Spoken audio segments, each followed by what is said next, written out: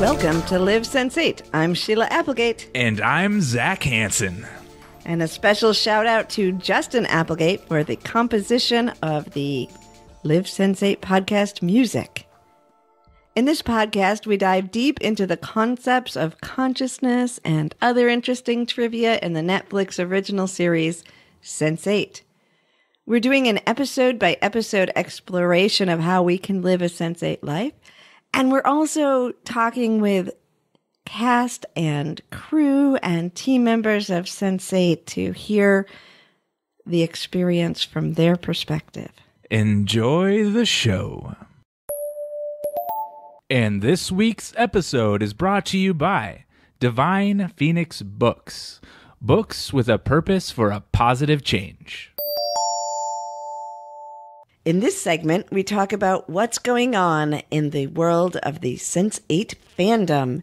But before we start, happy Pride Month, everyone. Zac and I were interviewed for Hanging with the Web show, so look for that on YouTube.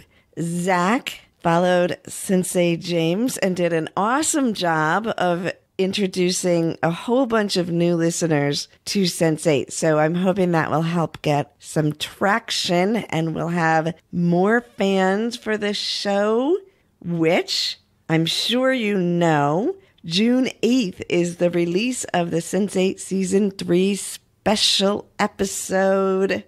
Remember to watch it on Netflix, and if you watch it with friends, be sure that it is playing at home so that the stats record the real viewers. But you're probably going to want to watch it several times anyway. I know I do. I've already watched it once and I can't wait to watch it 2 times on Friday. Once at home and once at a party. Sense8 Worldwide is doing a video countdown.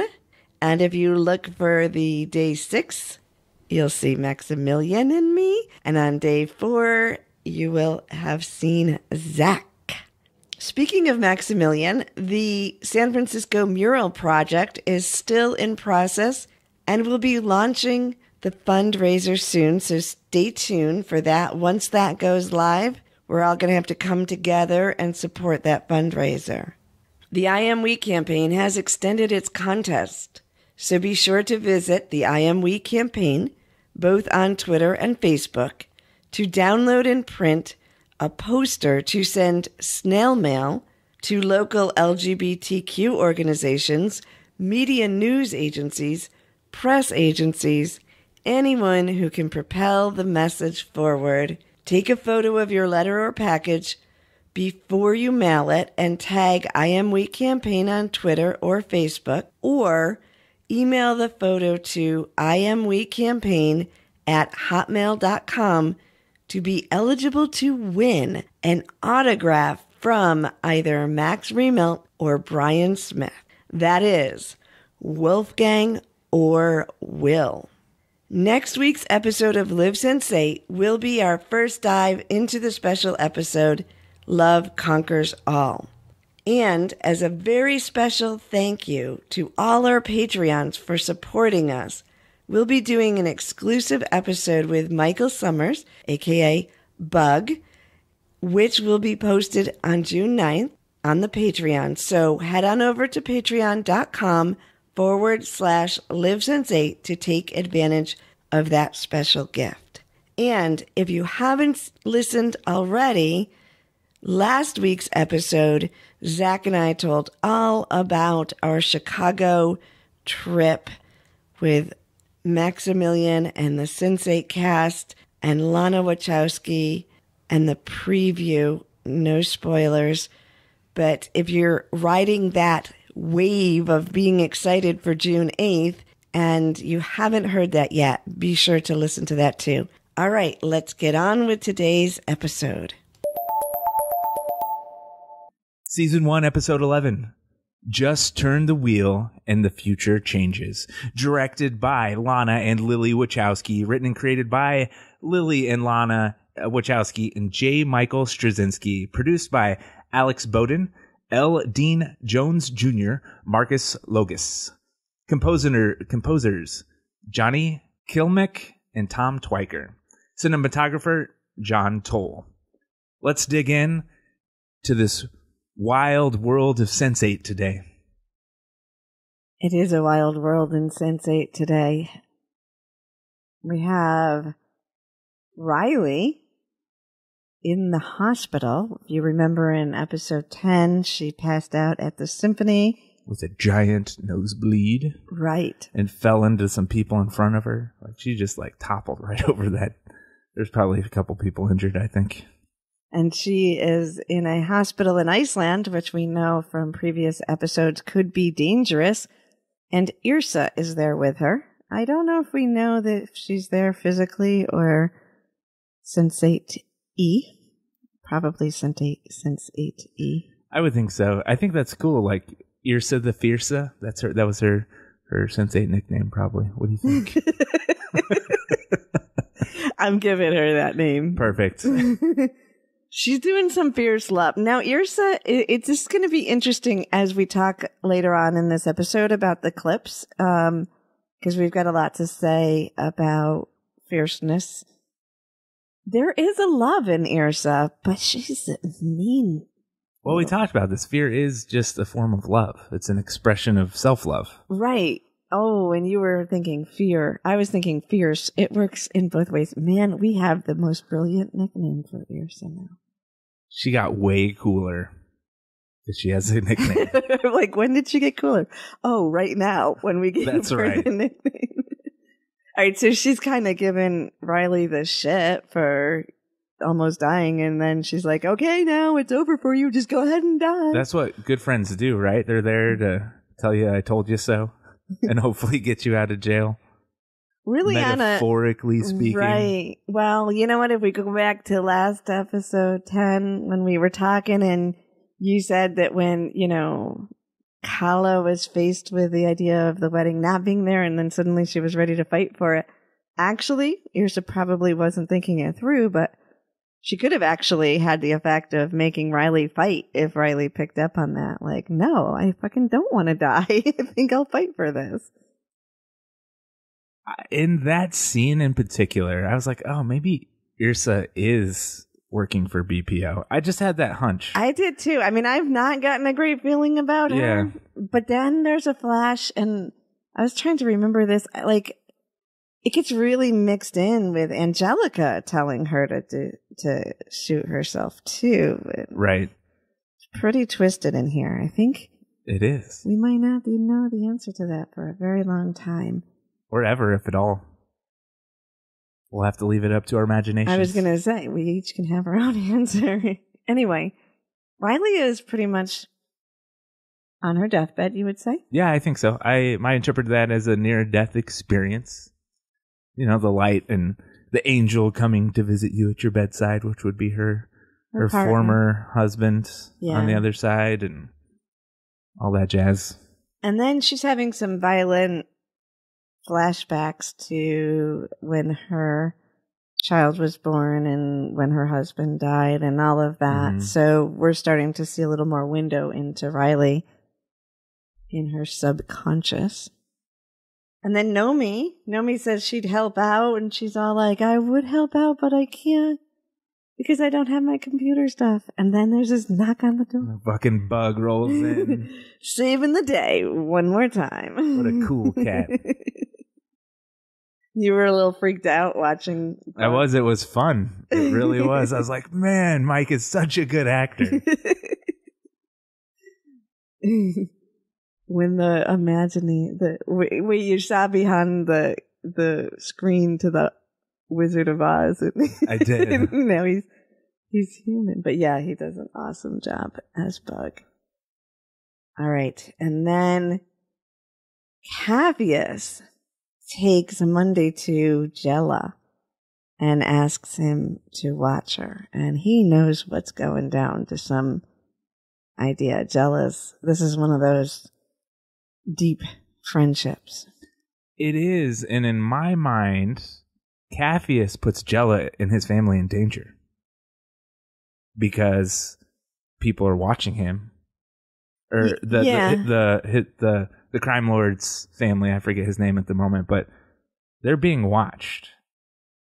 Right. And I think... And he's driving around in this giant bus with Van Damme. It's not like he's hiding anywhere. Right. Where he's going. Easily followable, this guy, Capheus. So anyway, that was what I thought. I was like, oh man, Jella's family's in danger because they're taking care of this high-value target. I think that's one more incident where we see Jella's faith in Capheus, because you can see in his eyes, he knows what's going down. Right. And he knows he doesn't want Capheus to go.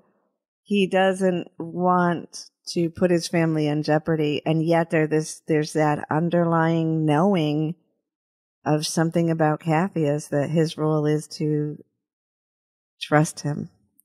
Yeah, he's a great friend, that Jella. And one thing I've noticed about Capheus too is he doesn't like to put responsibility on others easily. So right, that was kind of Jella's cue too. Is he doesn't want to say where he's going or what he's doing, and he's dropping this child off who is in danger at my house. Like there's some big flags there of something's not okay. Right, and yet they do okay.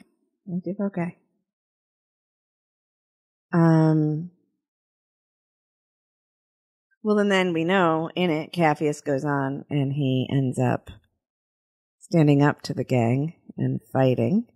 Thanks for the Korean spirit of Asian lady Jean-Claude Van Damme. Right. And we're gonna... No, we don't have that clip, so we do want to talk about that. Do we want to talk about that right now a little bit more? Sure, why not? All right, let's talk about that now, Zach. All right, this is just nitpicking, but the gang all had pistols in their hands when he walked in. Checking every single one of those dudes had a pistol, and they're rummaging through the bus. They all have pistols when they're surrounding Capheus when he's confronting the leader of the gang, and then all of a sudden when they go inside, there's no pistols except for like 2. And that was just like, why? I know it would have made for a bad Sense8 season if they just shot Capheus like any reasonable person would do, and you wouldn't have a good show. But I was just like, that's just not. They're gangsters. Come on now. So I looked at this and I thought that was true. Well, the group that follows him, that was outside and then follows him after with the guns, actually they come in from outside. So we are looking at a different group. Like a couple of them came in with them and the others stayed out. Why the others inside had machetes, from a gang perspective, we may not know. But when I dove into this, because there's a lot going on here, and is it in character for Capheus to kill at the level that he did, or mange? I mean, we don't know how many were dead and how many, I don't know how that went down exactly. They looked like a lot of dead people. But I started to think about that as a metaphor in a way, and I started to think about Capheus's personality. He would not kill. He refused to murder the person he did not have a reason to murder, right? He refused to bring the child to them. He refused to follow through and save his life by murdering someone who hadn't harmed him.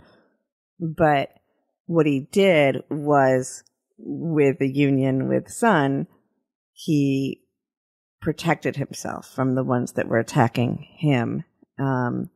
So I think to him, that's different, and that's still staying in character. Because I wasn't as concerned. I mean, I can get on to little loopholes, but I know we all have to agree to some level of that because you got to make a good show. Right. Well, television isn't supposed to be reality. Right. So, but to me, it was just this pondering, is this in character for him?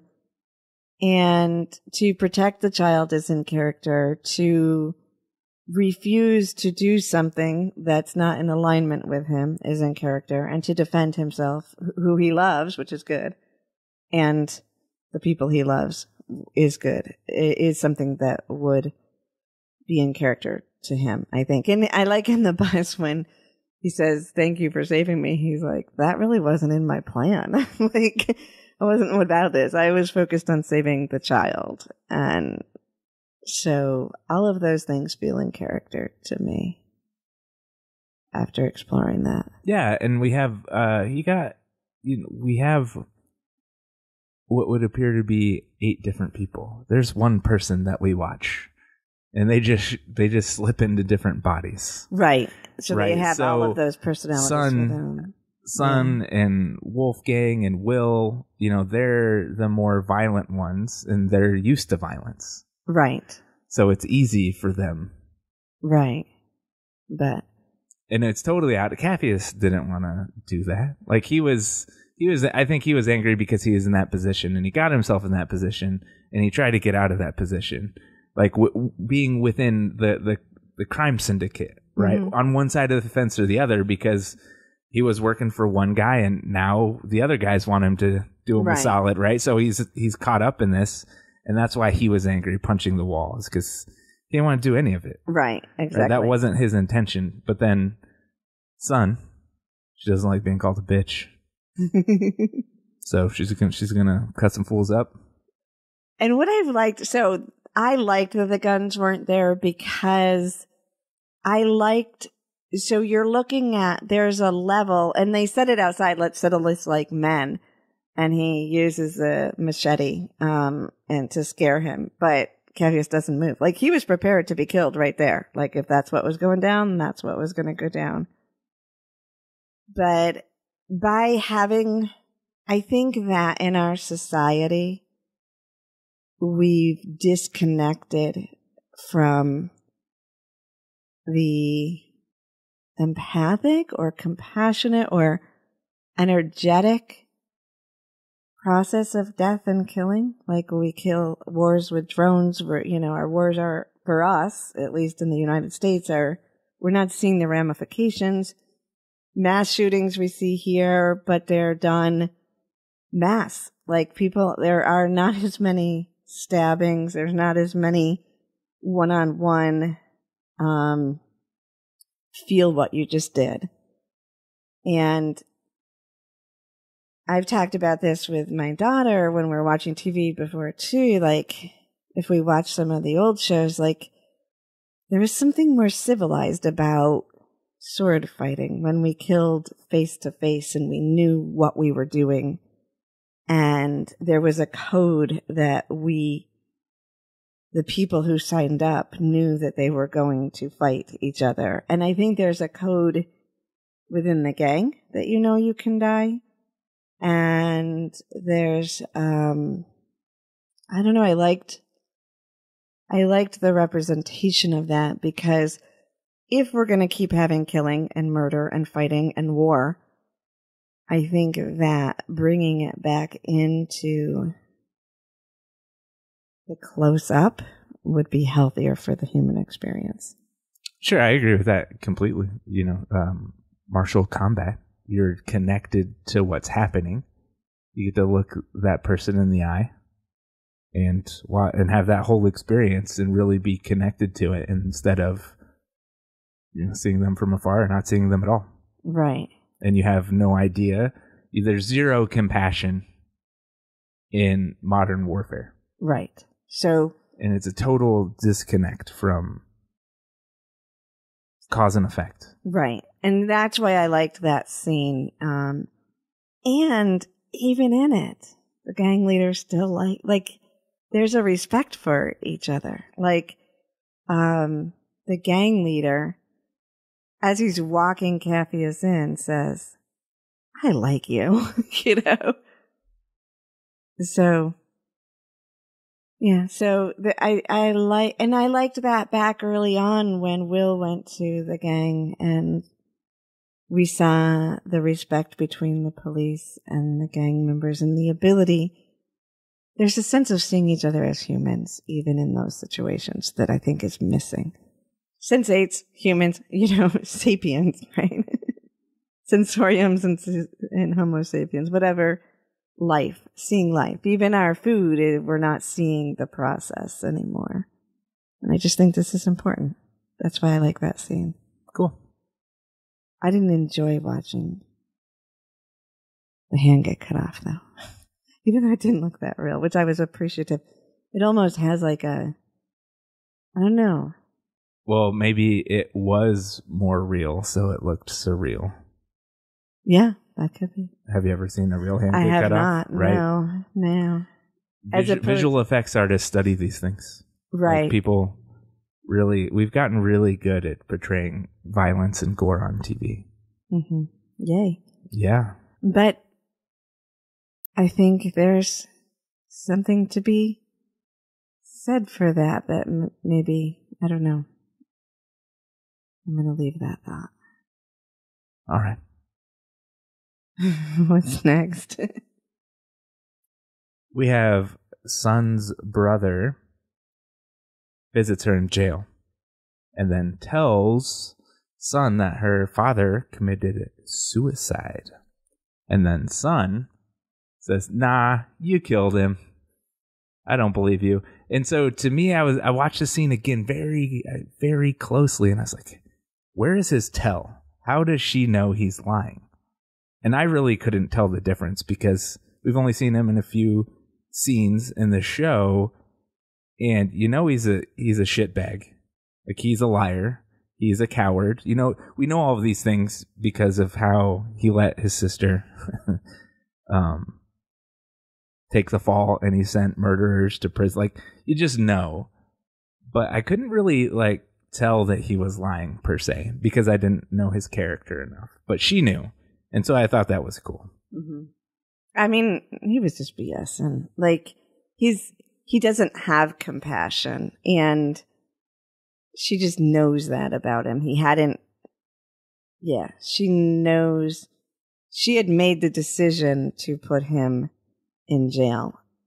She knew him, and she knew when she signed that, I think, that if he heard, he wouldn't be.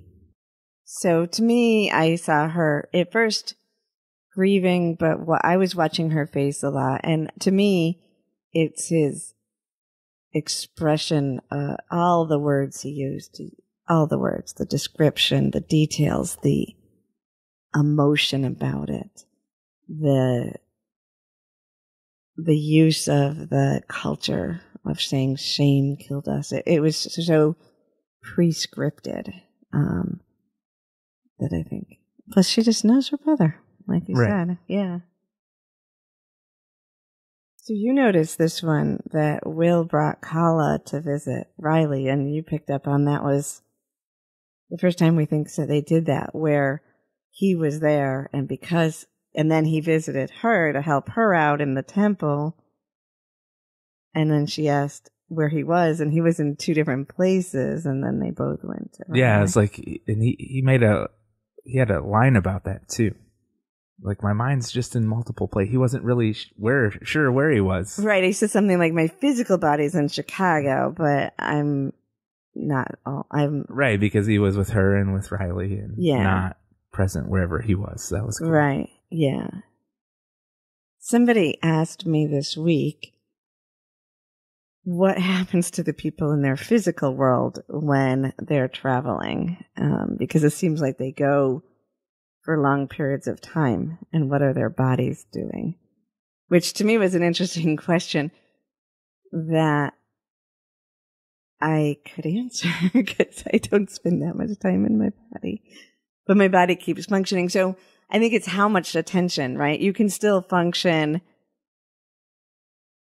when you're, what are the bodies doing? First of all, we talked about they're going out of time, right? So when they travel like that, they're in a state of timelessness. So what appears in linear time like a half hour could be second or a few seconds. Or lifetimes if you're Gautama, the Buddha. Right.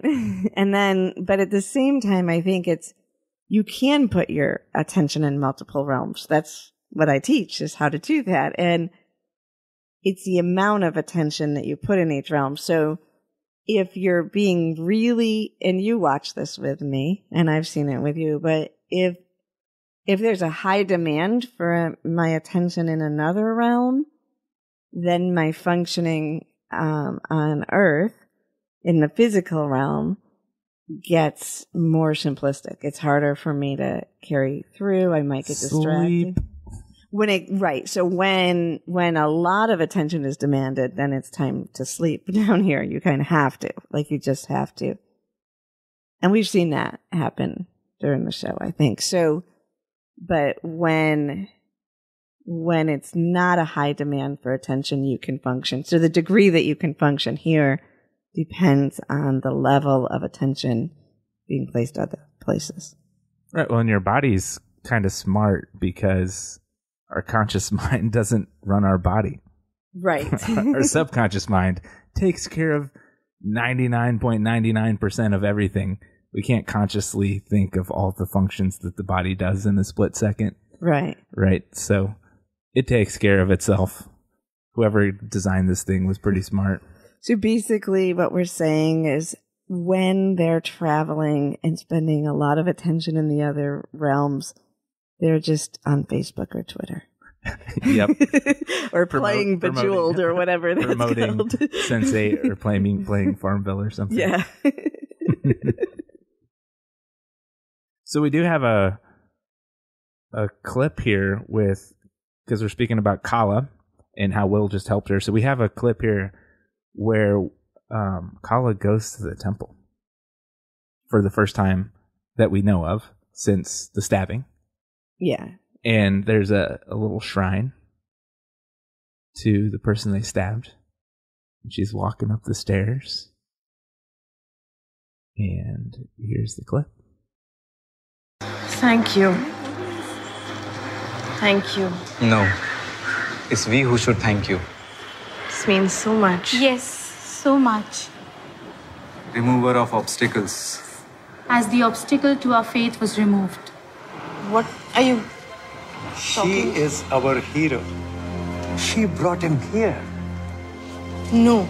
Yes, God worked through you. No. Yes. You brought the defiler to us. You brought him where we could reach him at last. No one likes violence. God does not like violence. This is obscene. But he knows sometimes it is necessary. Don't touch me. You have nothing to be afraid of. You are one of us. Yes. No. You're one of us. Don't touch her. If I see you, any of you, here again, I will show you what violence looks like. So, God knows that we need to use violence sometimes. How about those apples? So just to be clear for people listening, if you don't know that scene and it's harder to follow without seeing everything because, I mean, we talked about it, but so Will steps in and then she pushes the person to the wall and stops him. And that's the first time we see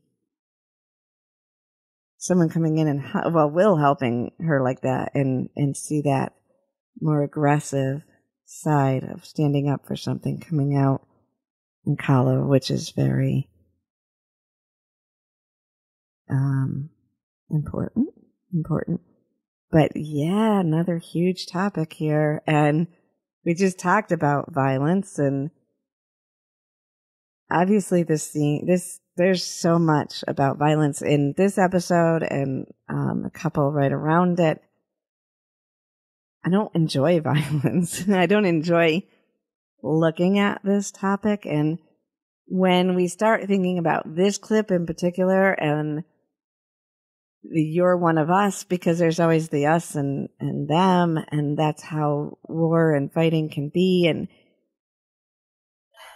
just it being about God and fighting for our God and spirituality, and this God figure creating so many wars for so long. This makes me tired and heavy, and I didn't even want to do the episode because of it. Like, it's just like, oh. But then I was like, okay, so I have to face this. Thank you, Lana. And what is my way out, right? Like, how do I? I'm like trying to find the teacher in me. How do you teach other people, Sheila? Find it. And then I remember that there is no way out. It's what we talked about in episode 10 too. There's no way out. Like we said, language will never be enough down here in just the physical to explain the non-physical. There's no way out of this through the physical mentality, the way the small human mind or sensorium, because we talk about that too. We're going to talk about that, but the way out for me is to move to higher consciousness in my attention, to know that this shifts when we wake up, and that we are most effective when we shift our attention to the higher consciousness where we are past this. For me, it's really, so in the very beginning of the show, this is a very prominent concept, is the idea of expanding your understanding and experience and concept of self. When you realize that you are the other person, you wouldn't do that to the other person. Right. You wouldn't commit violence. When you understand that you're connected with everything. Right. Life would be so much different.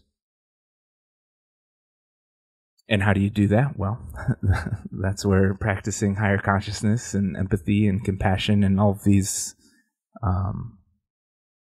qualities of the human experience come in. Limbic resonance. Yeah. And I think it's interesting too, because it really gets into the layers of it, and even the layers of it become a maze, because we see the cluster expanding out in their consciousness. We had Jonas talking last time about the difference between humans and sensates. And he even has a line that their lack of empathy makes it easy for them to kill. And yet we've got all these sensates killing. And we've got them fighting the BPO. So my issue then becomes that us versus them penetrates through the story. And so we can't say sensates are fully evolved, because they're doing the same thing. They're still struggling. They're just one step up, right? Like, they're still struggling with this. They still need to master this as well. I think there's a beauty in that, because I think that represents us awakening too. And as we awaken, there's levels of that consciousness. And when we try to merge that higher consciousness with a physical reality, it gets messy.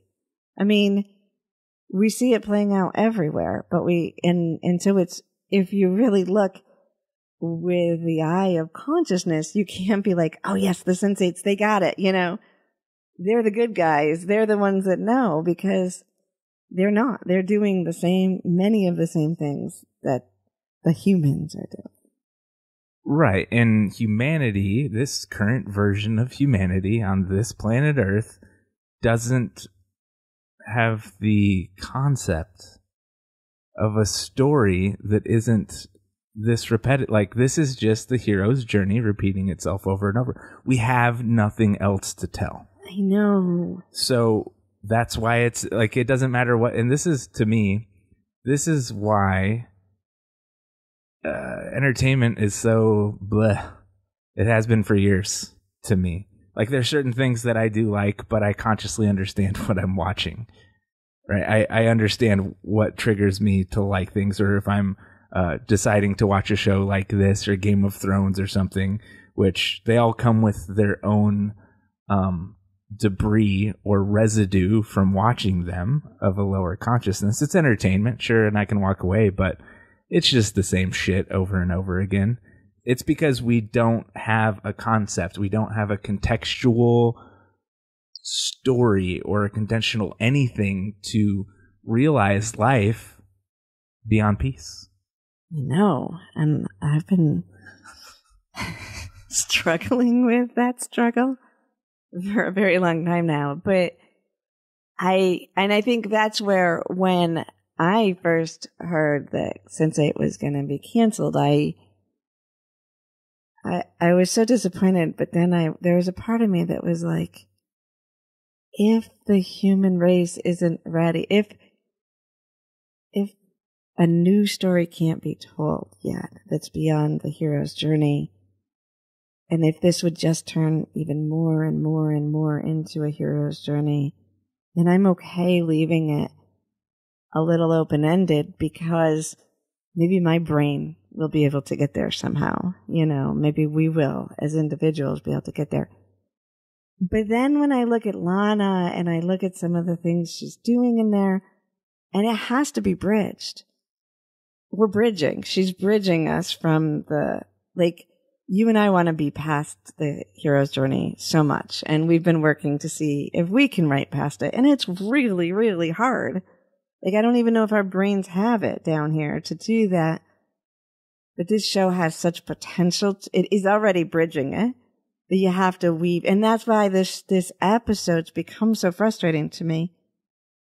We do move beyond it a little bit, but not fully, because it goes back to that. We don't, without it, that's what Justin said when he was like 7, 8 years old. Right. Without conflict, we have no plot. We don't know, but that's right beyond the hero's journey. This is my plea to the universe. It brings me to the whole concept of empathy and limbic resonance. And when I can identify with yourself as another we'll use limbic resonance, right? Because that's the most grounded scientific approach. We have to explain the phenomenon of connectedness. It doesn't matter, that a lot of people have empathy towards animals. Mm-hmm. A lot of empathy, right? They'd rather not see a stray dog go hungry than another human being be beat up. Like, it's worse for them, right? So there's just this strange thing. But anyway, my point about empathy is, if the Sense8s truly had empathy the way we would like them to have empathy, right, they would feel the pain of the people. Like, Capheus just murdered 20 people or maimed them or whatever. He would be feeling that.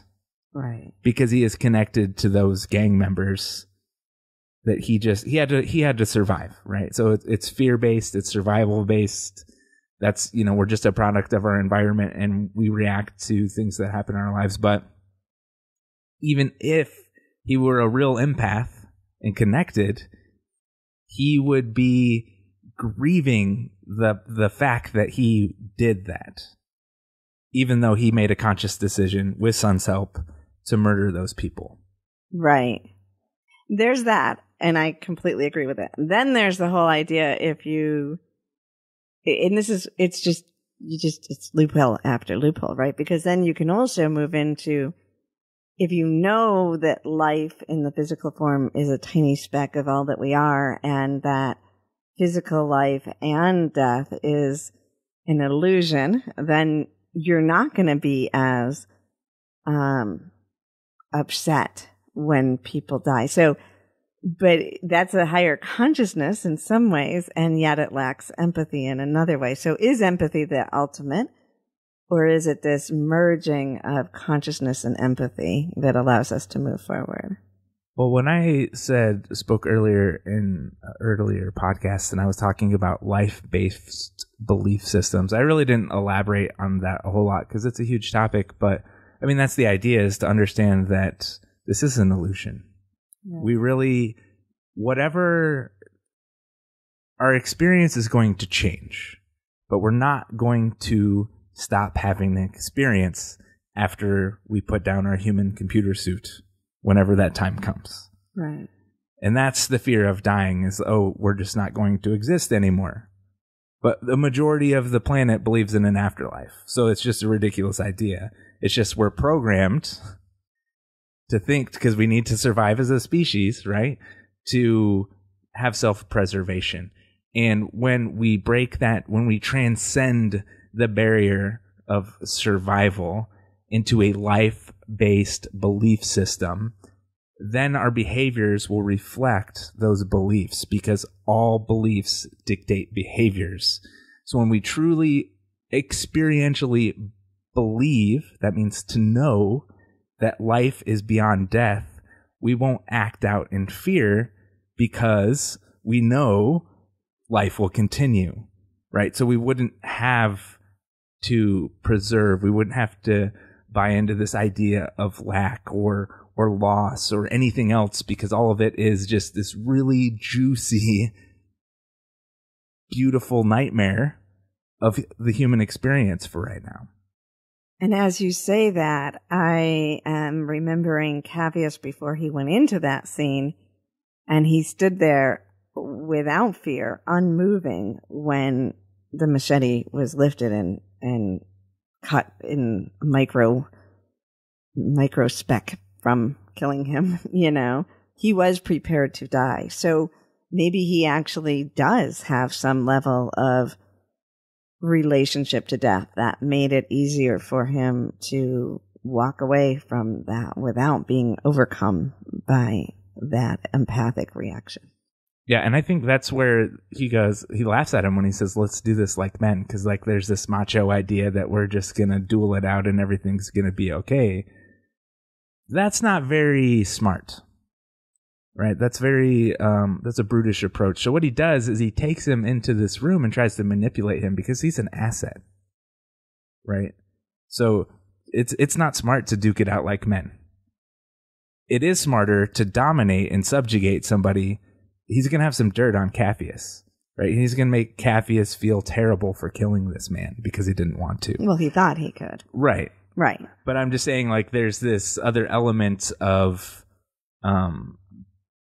emotional violence and domination and subjugation and things so it's kind of a mockery of, let's do this like men. No, let's do this like smart gangsters, or not gangsters, like our military does. Everybody does this to a certain extent. But what he's also saying is he's reflecting that knowing of he has, in a sense, that element of not being afraid of death himself, that the real pain comes when you have to live through grief or through emotional distraught. So he wanted to kill the daughter. He wanted to use the situation to upset Cavius and make him live, like you're saying. So it actually makes the gang leader, it represents that he actually understands that death isn't the ultimate pain.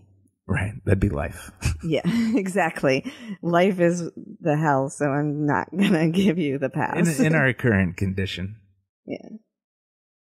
Or in that scene. In their current condition. So this is kind of, more of that. Shall we go on to another clip? This is Wolfgang and Kala now. And Wolfgang is in front of his uncle's mansion. Mm-hmm.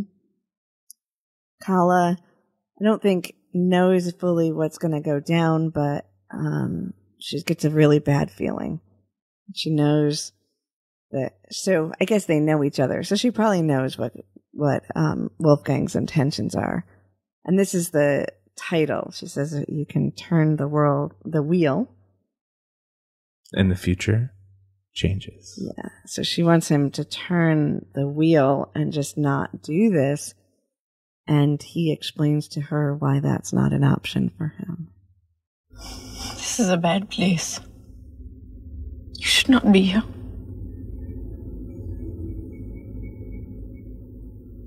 You don't have to do this. You could just turn around. It is so simple. A thing. Just turn the wheel and the future changes. It is not that simple. It is. You stopped your wedding, but it's still going to happen. You don't know that. Some things in our lives are inevitable. Don't do this. They will kill you. There are worse things than dying. Wolfgang, please. There are things I will never be able to understand about your world, just as there are things you will never understand about mine. I understand how I feel about you. Somehow, I know that you feel the same way about me. This is why I'm here.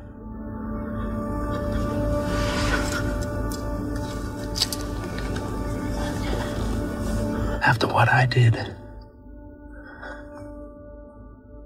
as long as that man is alive, no one I care about will ever be safe. The theme continues. Mm-hmm. So, yeah. I mean, he says there's worse things than dying. And that's... I agree with him. Yeah, me too. When I think about dying, it's the pain that I would cause my children, you know, that it's the pain of who, you know, if dying an early death would be the pain that I left behind. But what he's saying is the same thing. He knows how they're going to work, and she wouldn't be safe. Nobody he cares about would ever be safe because they know, don't hurt. It's not about killing. Wolfgang doesn't care if he's killed. As we're talking about this and we're reflecting on the pain that death causes, to me, I just had this kind of notion that it was, you know, it's never, I've said this before, it's never a good time to die for anybody, right? And there's always pain involved. And so it's interesting, as we're born into this world, there's a lot of pain. When we leave this world, there's not a lot of pain for us per se personally, but there's so much pain around us that we cause for other people. So it's almost like a reverse birthing process where there's a birth that happens through our death, but it stays here, so to speak. There's so many instances when we are opened up as an individual because somebody very close to us passes on. Mm-hmm. Right. And it's a birth, I will call it, like an awakening of a birth with inside of us. Like there's grief, but sometimes there can be much more than grief that manifests within us when somebody crosses over. So I just thought it was a very interesting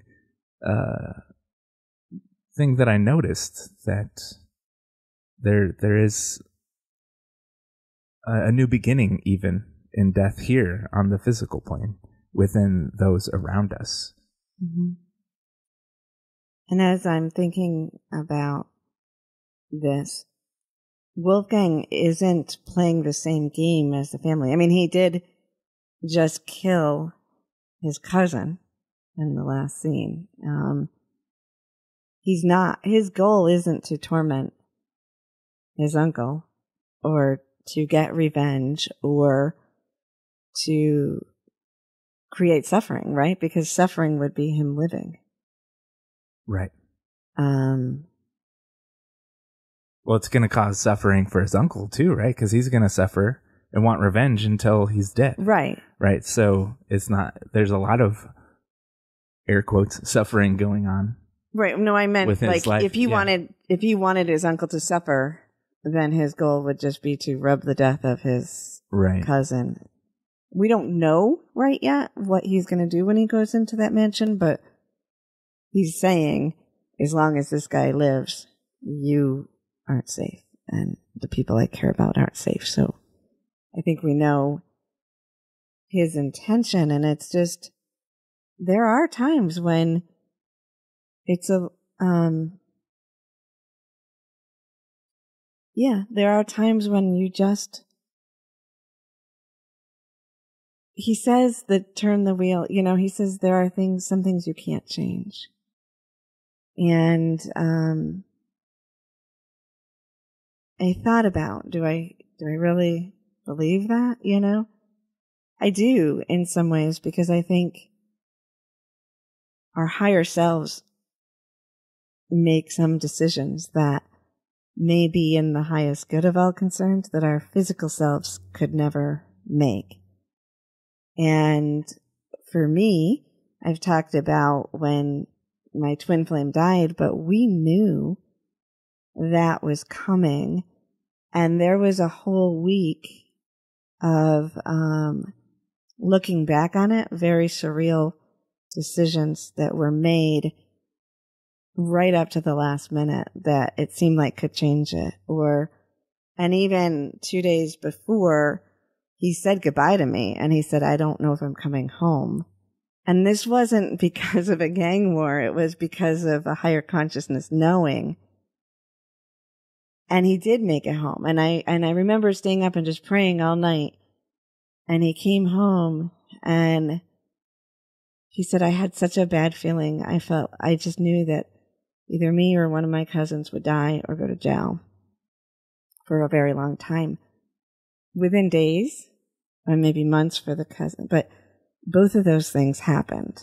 And they weren't relevant to anything that was going on in the physical world in that night. It was just a knowing. And when I went in to clear some of it with a healer, he asked me how long I had been suspended and out of my body when he heard the story, because we went through that whole process.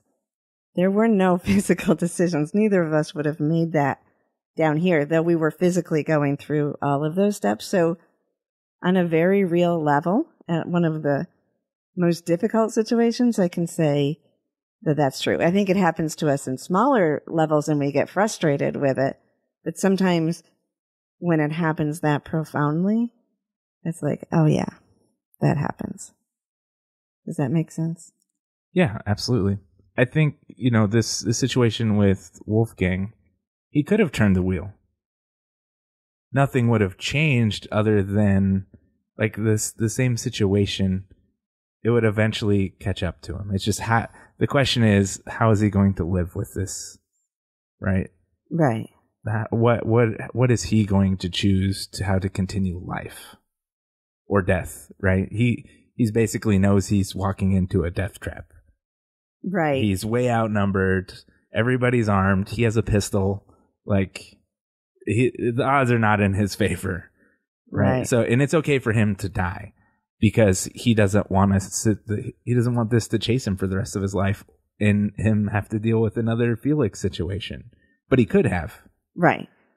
And he says, I don't remember the exact line, but he goes, since I started this, it's not going to end, or with what I did.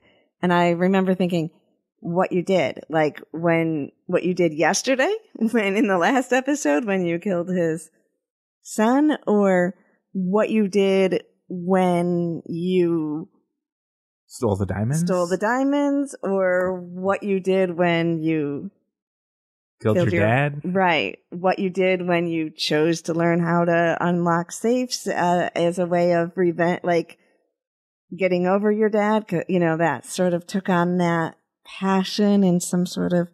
So where was that decision that led him to that point? We don't really know. But at this point, he knows he can't keep living. And now the people he cares about, which really seemed down to Felix and Kala, or the cluster. And Felix is in jeopardy, and he knows now the cluster's in jeopardy, and he can't let it continue now. There's your empathy, right?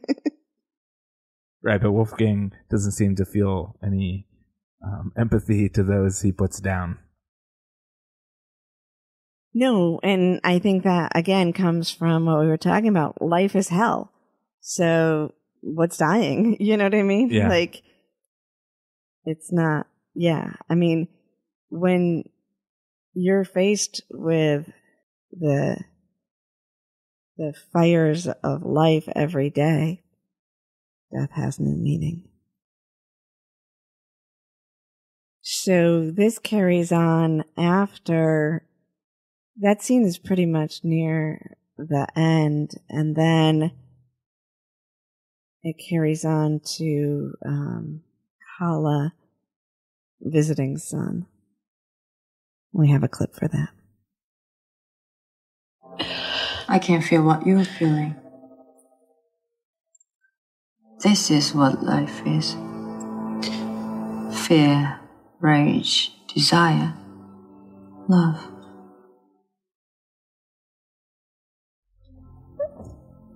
To stop feeling emotions, to stop wanting to feel them, is to feel death. What do you suggest I do? I take everything I'm feeling, everything that matters to me. I push all of it into my fist. And I fight for it. What a heroic thing to say. I really like that line. It's coming from Son in particular. Yeah, and I love, it really is a great way to end this discussion in this episode, because it's like we're talking life and death, and we've talked about all this, you know, violence and empathy, and she's nailing it when she says to stop feeling is to feel death. And from my perspective, and I've been fighting for people to feel my whole life. That's what my fist does. And I was thinking about it, you know, like for Son, the symbol of she puts it in her fist, but we talk about our hands as what we create with, what we work with, what we do, whatever, what we touch. It's that touch. It's opposable thumbs. One of my favorite things. He used to always tease our dog that he didn't have opposable thumbs, which was really rude. But yeah, so I thought, you know, it's not necessarily like for Son, it is the martial arts, but for Lana, it's writing, or creating, or for the actors, it's acting, for others, it may be teaching. For us, it's the podcast, you know, it's taking the full spectrum of emotion and everything you love. And I think that's why we don't give up.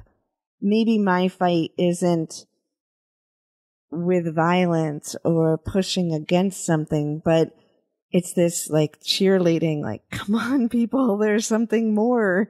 And I try every angle to try to fight for that idea that there's something more, that there's a wonder in life. And we all have our own fist, and what our fist does is unique to us. And if you're not living, you're dying, right? And even in the spiritual world, so many people start to segregate their emotions and not experience the bad emotions. And that's dying. Like they tend to not want to live. They're just floating around. Sometimes they're peaceful. Hey, I did this for a while, hanging out outside of my body, acting all chill, you know? And then I was like, there's more to this. There's a living life passionately, bringing that down in and experiencing all emotions. And then as long as we're here, use our hands to do something, and our minds and our heart, our bodies. I really like how you explained that analogy with the fist, because it would have been so easily just to go, oh, I want to fight. Right. Because Sun, she's a fighter, and that's what she does, and she's a badass fighter. And I'm going to fight, and I'm going to beat people up. Yeah. But that's really not, it's more about creation, right? Yeah. And so if you're a fighter and that's what you do, fight. If you're a writer, write. You know, that kind of thing. If you paint, paint. Right. If you weave baskets, weave baskets. If you do quilts, quilt. Pottery, you know, if you plant plants, plant plants, work with the land, whatever it is. The concept there, though, I really liked how you put that, is just be creative with your emotions. And that's one of the things, especially anger for me, is learning to channel all of my anger and rage into creativity, because that's really what's functional. Mm-hmm. Right? Destroying something isn't really that functional. But when we can create or spread a message, and it doesn't even matter if anybody listens to it, you know, it could just be for us personally. But when we use our metaphorical hand to create and channel our emotions, we can express ourselves in a much more healthier way. So I like what you did there for us, Sheila. Thanks. You're welcome. You know what? I am so bubbling up inside with excitement and passion for Sense8 and for Lana and all the creators again, which is so cool, because we started the podcast off this time kind of heavy with like, here we go again. The hero's journey is taking over. But it is being infused. The other message, the create with something, use your emotions. The solutions are hidden right within this. And so maybe our world isn't ready to completely throw out the overarching storyline of a hero's journey, but creation is ready to seep in and start to sprout in every direction. And that's what we're seeing, and that part excites me. Maybe I want to be at the finish line, but I might as well enjoy the journey. Right on. Yeah. So that's pretty exciting. I think, this has been an intense conversation, and I think we covered a lot, and I feel really excited about the space we reached. Let's all go create. That wraps it up for the show today. To conclude this episode, I just want to remind you that we are going to have a very special episode with Michael Summers, in which we dig into the Love Conquers All episode and discuss it and many other things. That is a special thank you episode to all of our Patreon supporters. To become a Patreon supporter, you can head over to patreon.com/LiveSense8. Support us, grab your extra content, exclusive content, and support the show so we can grow. And I got to give a big shout out to Miss Sarah Applegate. Thank you very much for editing our podcast. And thank you for listening in today and giving us all that social media love. Thank you for sharing. Thank you for supporting us. And as always, thank you very much for spending your time here with us at the Live Sense8 podcast. We really appreciate it. And until next time, live that Sense8 life.